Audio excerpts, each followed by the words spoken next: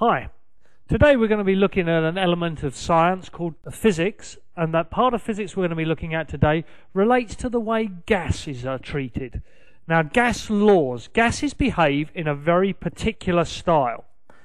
There are three main gas laws: Boyle's law, Charles' law, and the combined laws.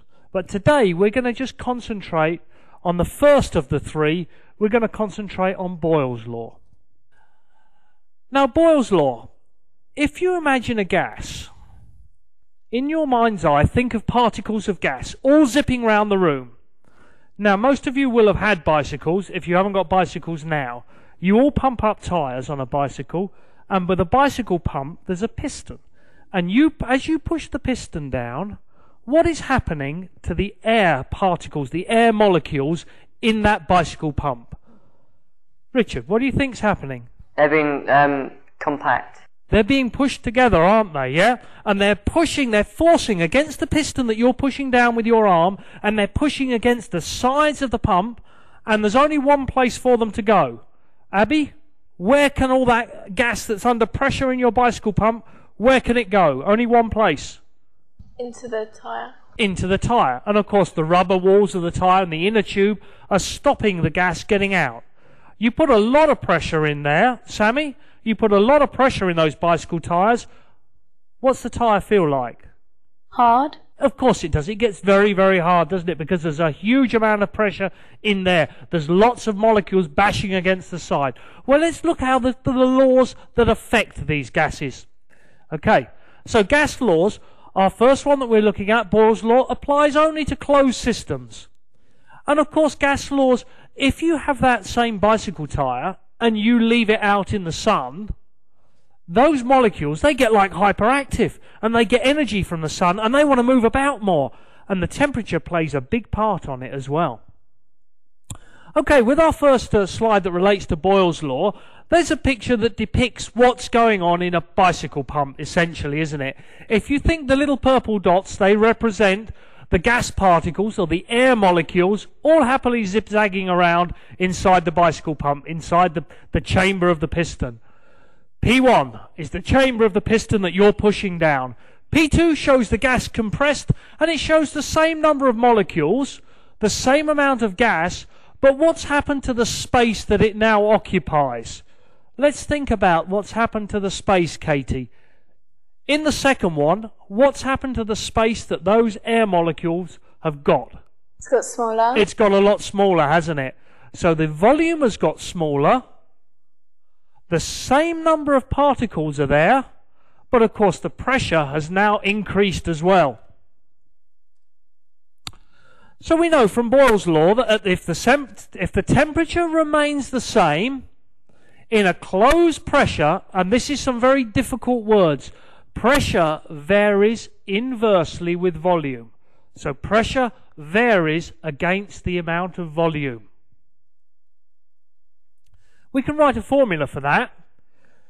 P1V1 equals P2V2. Now that sounds initially quite complex, but when we go through a worked example, it's not perhaps as complex as you might first think.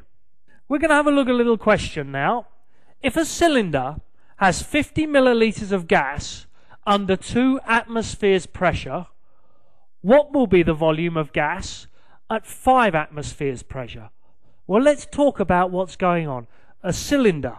Now that could just be what we were saying, like a bicycle pump, a cylinder with 50 millilitres. The pressure increases from 2 to 5 atmospheres pressure. So we're pushing down on the piston.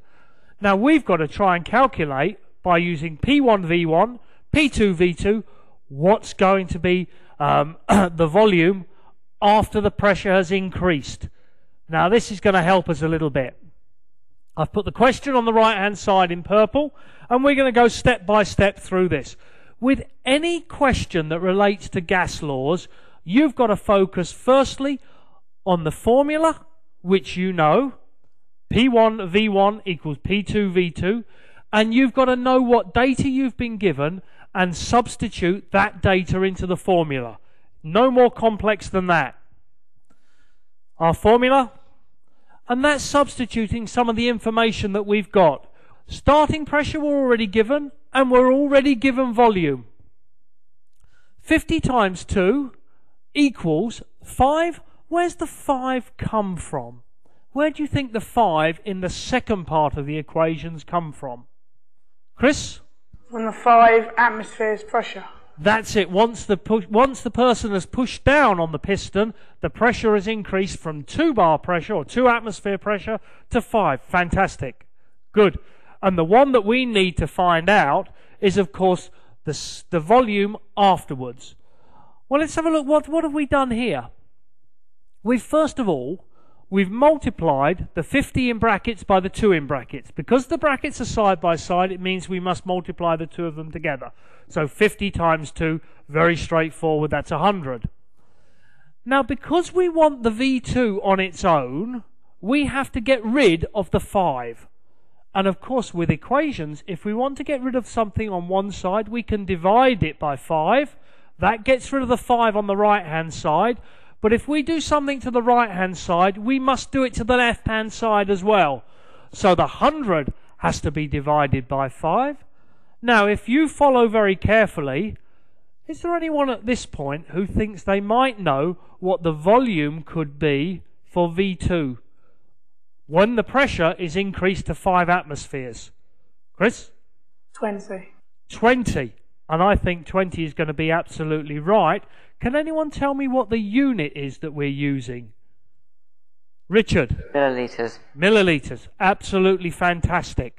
And there it is. Once the pressure has increased to 5 atmospheres, so the volume then becomes 20 milliliters. And we know, don't we? We know that once you increase, if we applied that back to our original concept of the bicycle pump, you increase the pressure,